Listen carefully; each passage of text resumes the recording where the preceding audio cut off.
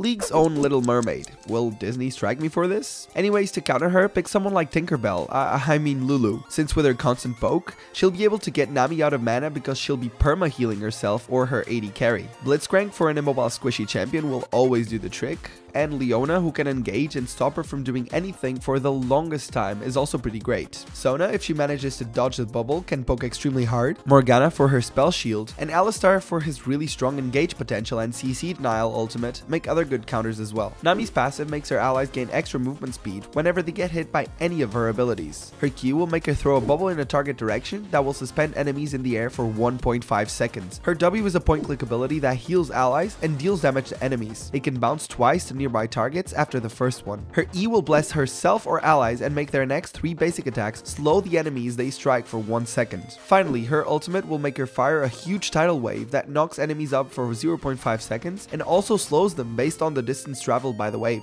In lane, her poke becomes quite annoying, and if she hits you with a bubble, you might as well say bye-bye to your life. Dodge this at any cost.